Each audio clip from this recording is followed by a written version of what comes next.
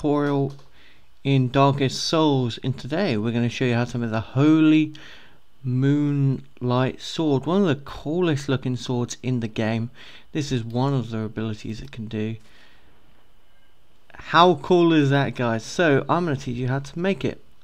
What you're going to need is 2 magic ingots, 2 ferrum sanguinis ingots, 2 soul fragments, and a great sword hilt. So I've shown you guys how to make that in another tutorial. I will show you guys how to make these in a future tutorial. Don't worry about that, guys.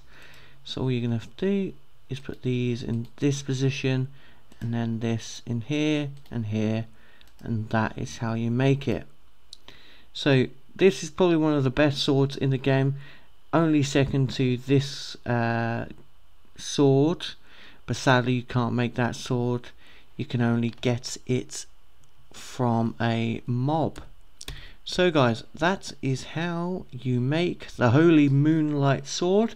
I hope that tutorial helped you guys out, and if it did, don't forget to like and subscribe, and I'll see you in the next video. Have a great day.